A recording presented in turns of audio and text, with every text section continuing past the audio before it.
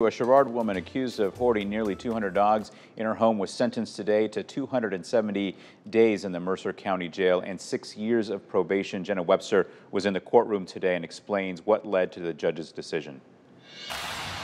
I have heard absolutely no remorse, just excuses. 8 months after being found guilty of 11 counts of aggravated animal cruelty, She knew what she was doing. Karen Plambeck is sentenced to 270 days in the Mercer County Jail and 6 years of probation. This is a sorry, sad state of affairs that can't be undone and should never be duplicated.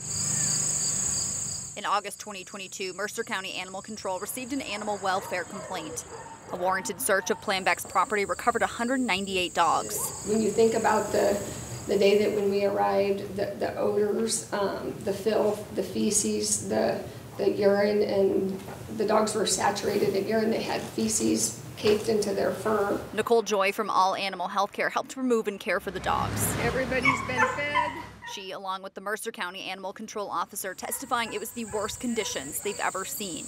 Another, who helped rehome 50 of the dogs, says they're still healing. The abuse that these dogs were living in was just horrifying to see.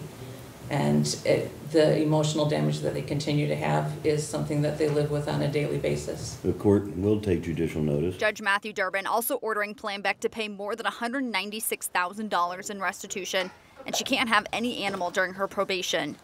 Durbin saying her history with animals has progressively gotten worse. And when I looked at the case with that in mind, the answer is that this person needs to never own an animal for the rest of her life. And so that was my request to the court. I am grateful that all of the collies are safe. That is the most important thing. I am also very pleased that she is going to be held accountable for her actions. In Aledo, Jenna Webster, WQAD News 8. And Plambeck also faced a previous animal cruelty offense in 2019. However, those charges were negotiated down to disorderly conduct. She served 24 months of probation and paid a $300 fine in that case.